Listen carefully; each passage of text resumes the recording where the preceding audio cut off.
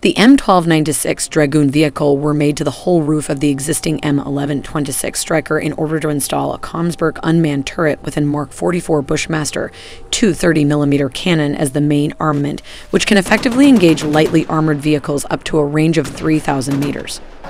The cannon has a dual feed system, enabling the gunner to rapidly switch between ammunition types. With a total of 156 ready rounds are stored in the turret.